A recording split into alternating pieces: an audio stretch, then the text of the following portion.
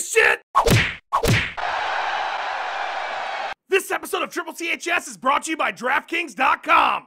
What's up, fight fans? I'm the Scott Farkas of Mixed Martial Arts, Tommy Toehold! And more details have emerged about the reduction in Jon Jones' suspension since the 5 seconds after it was announced when I put yesterday's video out. Jones, who was initially to receive a 48-month suspension, did receive a reduction from the arbiter of 3 months, since it looked like the PEDs in the system wouldn't have helped him anyway, even though nobody has any fucking clue how Jones got them into his system. Maybe tainted cocaine, who knows, it's all speculation. The other 30 months of suspension were dropped due to substantially assisting USADA, which apparently means that Jones gave them information that led to other parties in that dope game, and because he played ball, they knocked off 30 months. I literally already know what everybody's gonna say. Oh, John, all you did was snitch on someone else so you could reduce your sentence and get back to fighting. This is just like saying your phone was hacked when you say some dumb shit, or that you had tainted gas station dick pills, and all the other ridiculous shit you do to get by that nobody actually believes. And to that, I say respectfully, you're absolutely fucking right. But also respectfully, DX, suck it. If you think I'm just gonna sit there for 30 months of my life and do jack shit because you think it's the right thing to do, you are a fucking idiot. I'm taking every break I can get, and if USADA's gonna give me a reduced sentence for some classified substantial assistance, then you can bet your ass that I'm taking that deal. I honestly wish I knew about that shit sooner. I wouldn't have missed any cards. But what about the person or persons you gave information about? Oh, I'm sorry, is that person me? Who fucking cares? Also, nobody told them to do bad shit. I'm helping the good guys here, okay? I might literally only be doing it because there was a reward that allowed me to get back to my career, but I'm helping the good guys. So don't give me shit for doing good stuff. I thought we all wanted a clean sport and shit, right? Gotta stop all the steroid cheats. I'm helping do that, and I get shit. Tough crowd. Very tough crowd. John, what is it you'd say you've learned from this entire experience? Absolutely nothing. See you guys again soon when some other reckless shit I do causes issues that I'll find my way out of. For more on this situation, here's MMA's Nick Diaz.